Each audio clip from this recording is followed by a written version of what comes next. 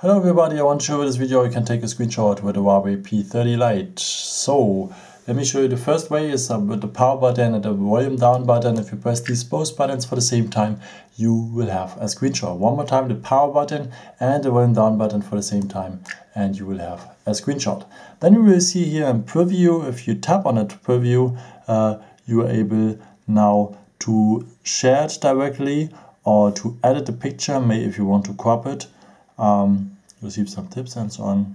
Maybe if you want to crop that search bar here or a picture on a website and so on and so on. If you're ready with, just tap here. And yeah, then it's a part of your gallery and so on and so on.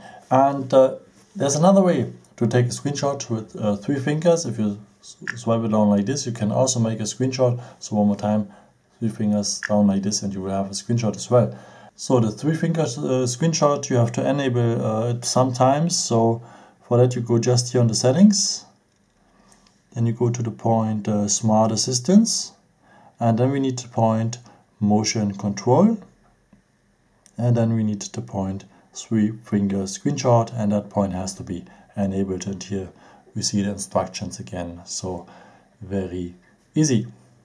Yeah, and there's another way also to take a long screenshot. So if you're on a website and you want to have the complete website, or maybe let me show it at the settings because this one is also a longer list.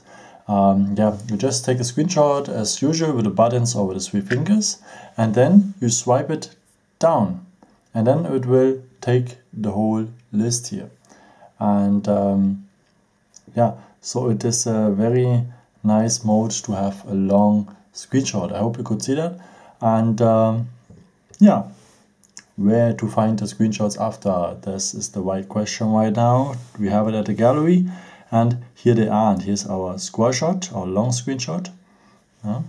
And then here are our other screenshots, and here is the cropped bar I had before. And also at the gallery we have the albums, and at the albums it has its own folder named screenshots.